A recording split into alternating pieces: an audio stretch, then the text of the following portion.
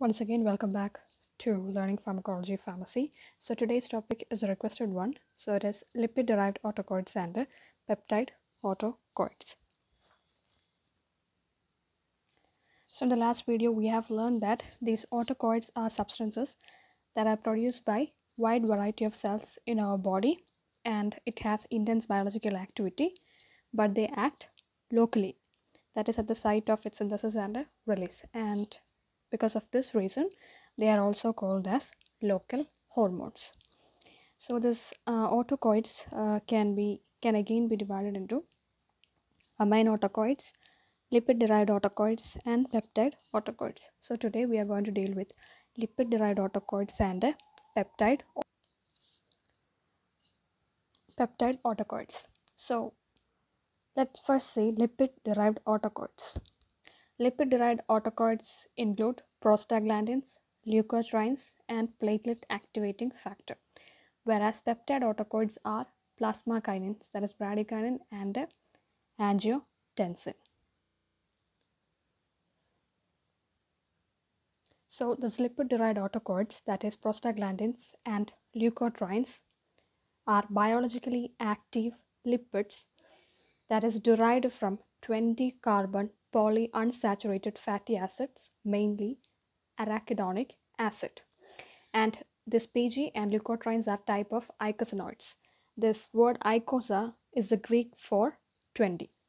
So since it is derived from 20 carbon polyunsaturated fatty acids, this PG and leukotrienes are types of eicosanoids.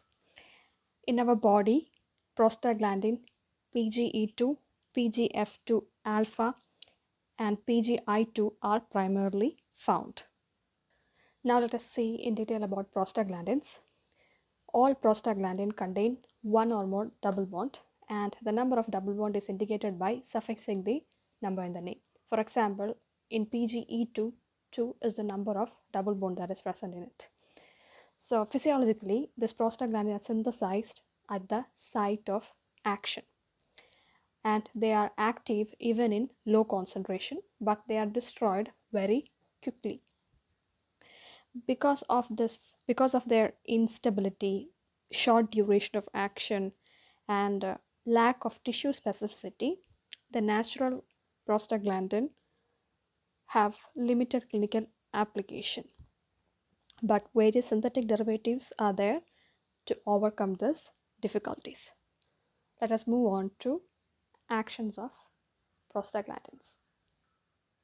First, the action of prostaglandins on cardiovascular system. Prostaglandin E2 and prostaglandin F2 alpha, they cause vasodilation in most of the vascular bed. Not all vascular bed, but in most of the vascular bed, they causes vasodilation. So that is the action on cardiovascular system. Next is its action on smooth muscles. In smooth muscles, this prostaglandin, especially prostaglandin E2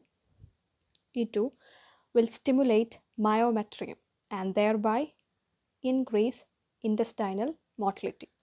Next is PGE.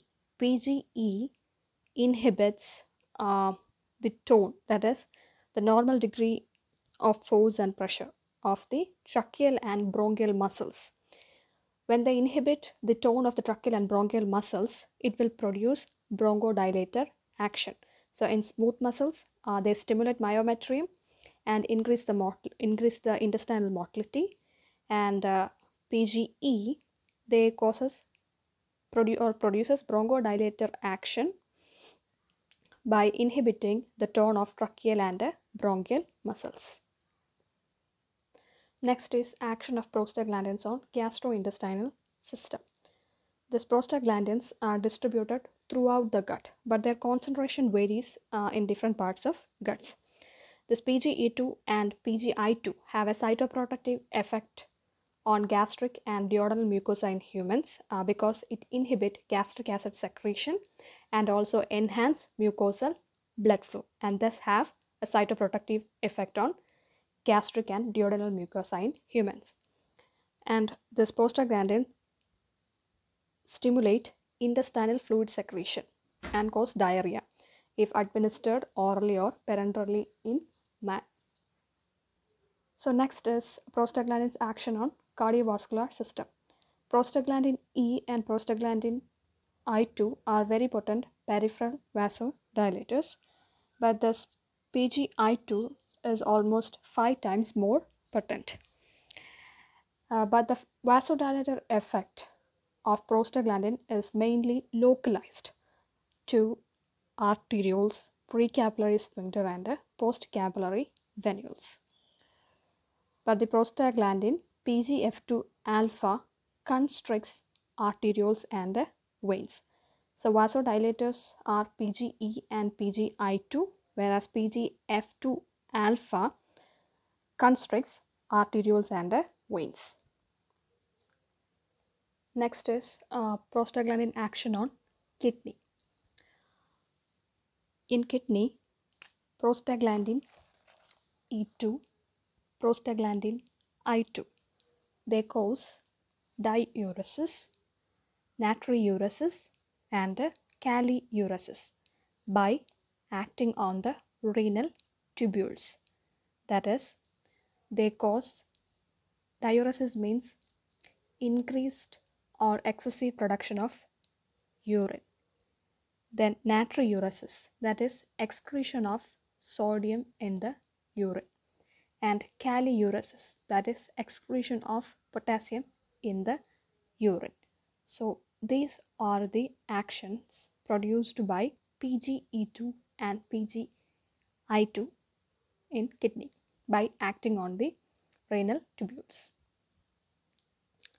Next is PGE, and this prostaglandin E inhibits water reabsorption, which is induced by antidiuretic hormone, and it also inhibits chloride reabsorption. So these are the actions produced by prostaglandin in kidney.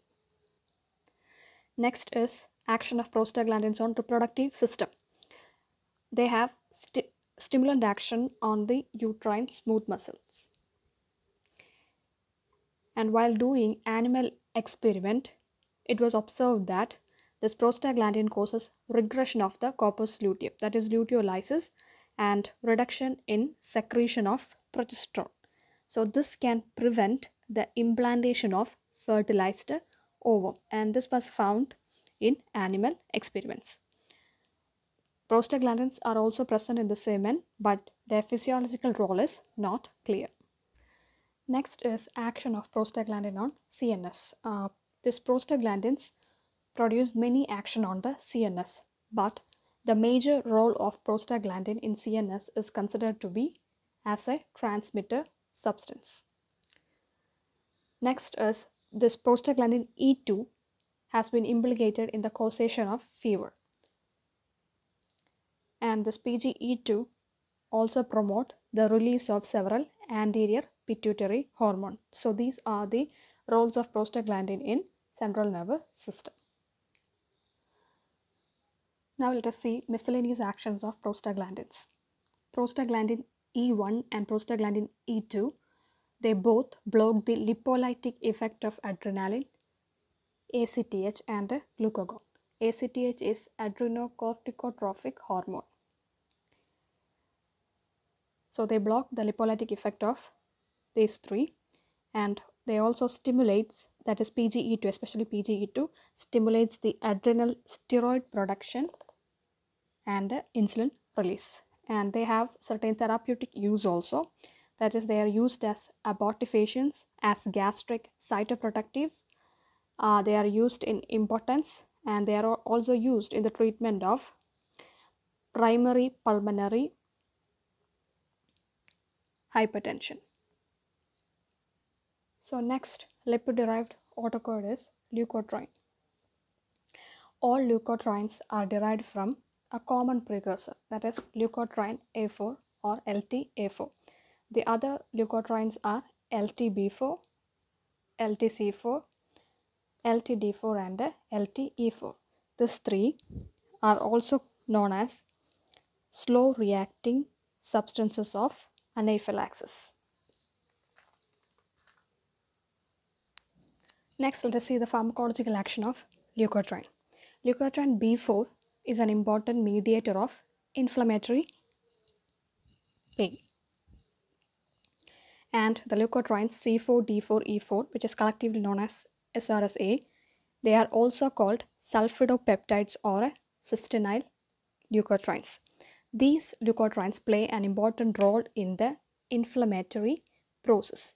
LTB4 is mediator of inflammatory pain, and this LTC4D4E4, they play important role in the inflammatory process. They cause contraction of smooth muscles, which is vigorous or sustained, and they constrict the cutaneous blood vessels. They cause increased mucus secretion in the airway, and they also cause immune modulation. The third lipid derived autacoid is platelet activating factor or PAF. So this platelet activating factor is an either linked phospholipid. So let us see its actions. First is on visceral smooth muscles. In visceral smooth muscles, contraction occurs by the direct action of platelet activating factor, as well as through the release of leukotriene C4, thromboxane A2, and prostaglandins. Next is its action on stomach. This PAF is ulcerogenic in nature, and they also contract gastric smooth muscles. Another action is it causes platelets to aggregate and blood vessels to dilate. That is, it causes platelet aggregation as well as dilation of blood vessels. Thus, it is important in the process of hemostasis. Now let us see about peptide autacoids. Peptide autacoids include angiotensin and plasma kinins, that is bradykinin. This angiotensin are peptide hormones that are derived from angiotensinogen. This angiotensinogen is synthesized by the liver. So angiotensinogen get converted to angiotensin 1 by circulating renin from the kidney. This angiotensin 1 then gets converted to angiotensin 2 by angiotensin converting enzyme in plasma. This angiotensin is further converted to angiotensin 3 in the body. But this angiotensin 2 is the most important, versatile, and potent angiotensin. Now let us see the actions of angiotensin 2. This angiotensin 2 causes rapid regulation of arterial blood pressure, which is in response to acute fall in blood pressure. They cause rapid regulation of arterial blood pressure by constricting the arterioles and to a smaller extent venules.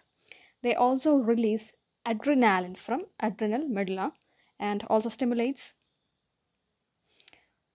autonomic ganglia and increases the output of noradrenaline from adrenergic nerve endings.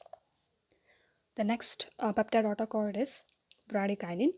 Bradykinin is a plasma kinin that is produced by the liver, and it is present in plasma.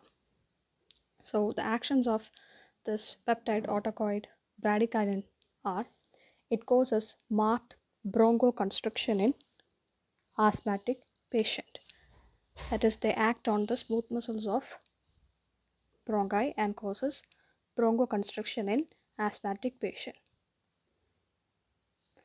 They can release histamine and other mediators from the mast cell. Next one is they increases permeability of the blood-brain barrier. And the another action is the kinins increase renal blood flow, and they facilitate salt and water excretion by acting on renal tubules. Thank you for watching. Bye.